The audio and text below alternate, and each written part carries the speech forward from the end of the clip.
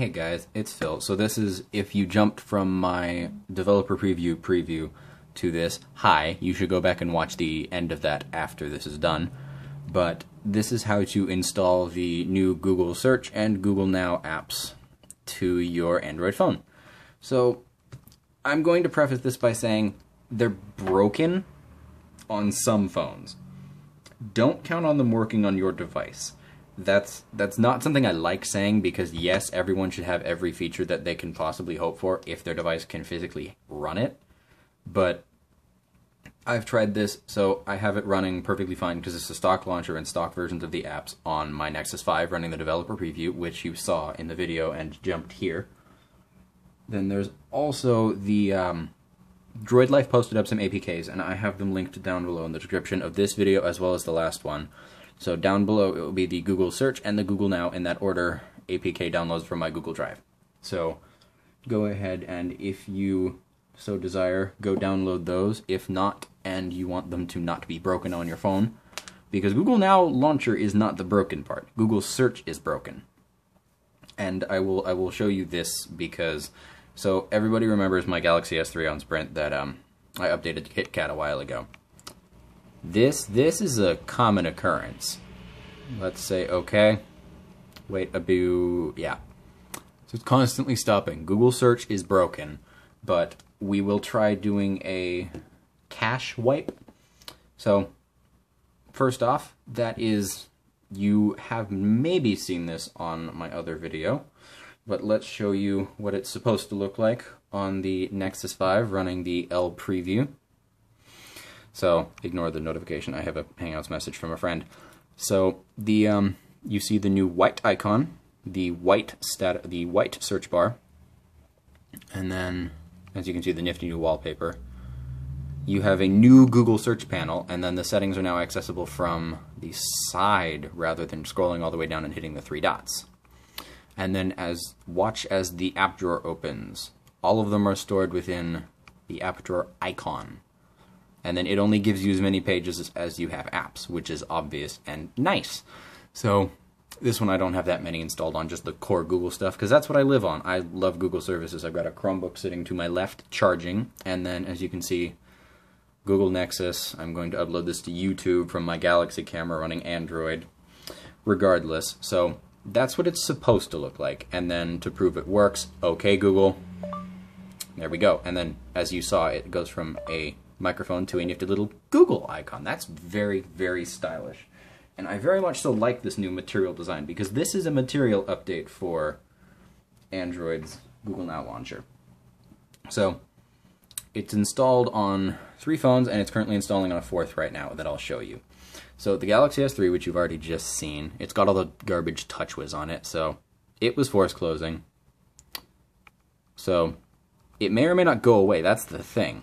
We're going to do a cache wipe on one that refuses to load, which is my OnePlus One, which is interesting because it has KitKat on it. So this one, because I have all the Google apps installed, it has them, that's weird that translates in there. Regardless, so it's got that, it's got the pages. I have a lot of apps on this phone because I love this phone. So as you can see, it has a new material logo. It's very subtle, but it's very, very classy. I like it a lot. But as you can see, I just chose it again and it stopped. Okay, so I'm going to hit home again and select this as my default launcher forever, just to make it go away. And ignore you. Go to sleep. Next, we're going to move to a slightly older phone. This is the Galaxy Nexus, as you can see. Nobody has probably seen this one for a while. This is the white version, and it has Shiny ROM running on it. Shiny ROM is a stock-ish build. It's almost everything stock. It's KitKat. It's built specifically for the Meguro, which is the international GSM, and then the Toro, which is the Verizon one. Not the Toro Plus, the Sprint one, which I have sitting to my right, downloading some apps right now that I will show you whether or not it works on non-KitKat, because I'm curious whether or not it does. So as you can see, I custom built this launcher, but the Google Search widget, there we go, focus, it goes white instead of the clear gray that it used to be. So let's go into settings, choose home, choose the Google Now launcher, which came default on this phone. So let's go home. Okay, so as you can see, let's turn Wi-Fi on actually for this. The icon is grayed out. I don't know if it will come. There we go. It's not. It doesn't have the always listening function turned on, even though I have it set up. But so this one, normal, no internet connection. So let's refresh. Okay, so all the cards are really done really nicely, and then if you can see that, they redid the mountain scene, and it's very pretty. Google's aesthetic designers are geniuses. So you notice the whited out icon. So into voice, audio history is turned on, OK Google detection. OK Google. Actually, this is new. This is a new screen. So, listening. OK Google. Okay, that's a different phone. Regardless, there may be some issues depending on the device and depending on the software you have on it. So it may or may not work, and it may or may not force close. This force closed twice, and then I just I went into multitasking, long pressed on it, went into app info, and then force stopped it the second time, and it fixed it. So I don't know what the deal is, but it's currently broken across multiple devices for me. So it may be just me, but that exists and is a warning I would like to pass off to you guys. So next, this is my Galaxy Nexus on Sprint. Toro Plus, ignored by everyone except most developers that want to build customized versions of KitKat. So this is for the Google search one. This is if you download the APK from my drive down below, link number 1. It will ask you for these updated permissions when it installs. And then hello, you can see me in the reflection because it's a dark screen. So this is a new update for everyone that isn't running the developer preview, and I'm not sure if Droid Life pulled it from the developer preview or not, but I'm going to put an annotation here to let you know whether it was in fact pulled from the preview or if it is just an app. So we're not going to open that yet.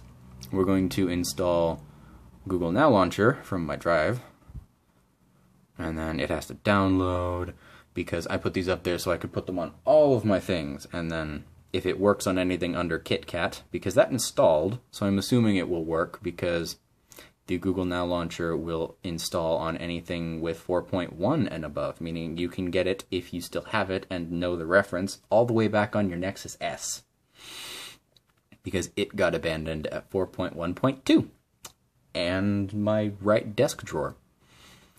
Yeah, I've got one of those sitting in there, so that'll get the update if it doesn't break completely. So it's a sizable update, the Google search update. It's 30, I want to say it's over 30 megabytes, because the Google search app includes both, retry. Wi-Fi, you're garbage. But, moving on. I'll come back to that in just a second when it decides to reconnect to data. There we go, in just a second, literally. So back on Wi-Fi, let's retry. Preparing to open. Thank you for preparing so very, very much. We'll set you back there, and I will check back on you in a second. So it's downloading all the... I'll update you through Twitter on whether or not it works. So this is my 1+1. You've seen my how to root it, how to install a custom recovery, and how to unlock the bootloader. So this one I'm having the issue of Google search force closing all the time, and it blocks me from the settings by doing that. So as you can see, I have Google Now Launcher selected, so let's go home. And as you can see, unfortunately Google search is stopped, and then I recommend sending a report the first time just to let them know it's broken. So watch the microphone. It'll turn back gray, and then it'll crash. The voice search is, I think, what's going to mess this update up. And then don't take any of the material design icons for, ooh, they have material design. It's an icon pack. It's a theme, actually. It's, I think it's probably MyAnygen by Tongue91. But, so let's try that. Let's go into recovery mode and see if we can get some cache wiping going on. So for those of you that don't have root, ignore this right now because I'm rebooting. This phone is rooted and running CyanogenMod 11S as its stock ROM. So the thing to note is if you have a phone that is not rooted, go into stock recovery. You will have to look up how to do that because there are far too many phones with far too many and few buttons and combinations to get into recovery using them. If you have a custom ROM nowadays and it's KitKat, it probably has a reboot to recovery mode option in the reboot menu, which doesn't exist in stock Android. If you have, most phones will give you a stock recovery that is much more boring and useless as far as features go. So once you're in recovery, it will vary on how you get to it, but you might have to use your volume rocker to move up and down and your power button to select. So for me, this one's touch. I'm going to advanced wipe, and I'm going to do the Dalvik cache, and not the USB on the go, and the cache.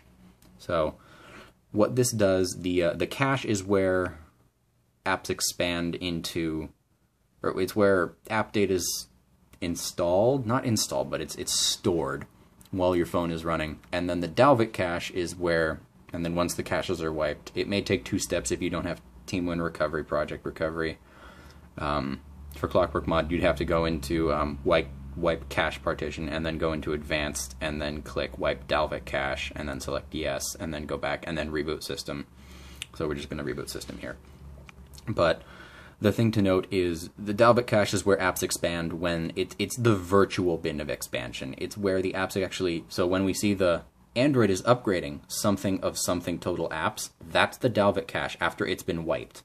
When you get an official software update for your phone, or you wipe your phone, it wipes the cache and the Dalvik cache. And I'm pretty sure the Android is upgrading progress thing is, like right there. I'm almost 98% sure that this is the Dalvik cache being wiped, and this is the result of it. So it goes pretty quickly after you get some going. But this is starting all of the apps from their little APK files stored in the system and data partitions. So once this starts up, we will see if it fixes the issue, and if not, I will say at the beginning of this video, for those of you that haven't watched all the way through and just skipped to the end to see the ending, don't update. But as of right now, we can say it works on most phones, and if you don't need the update, wait for it to come out, because it will.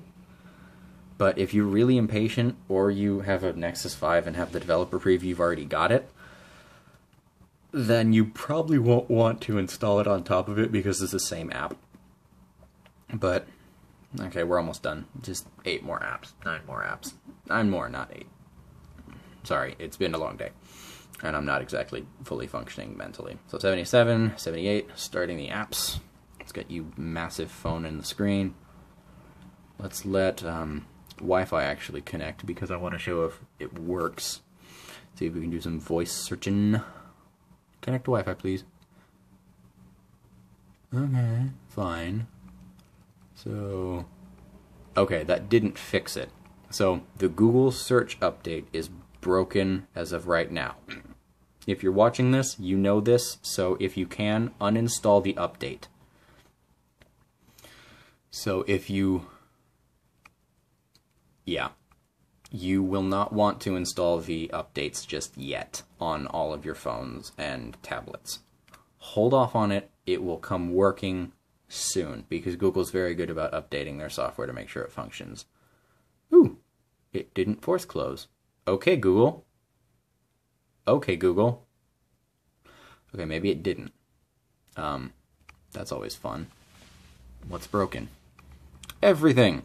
Anyway, I'm gonna leave you guys here because I've talked your ears off enough. So if you want to, you can download those files, the Google Search and the Google Now launcher updates down in the description from Google Drive. If you have enjoyed this and you found this by chance and you're not already subscribed, feel free to subscribe. Just ignore that and set that to the side.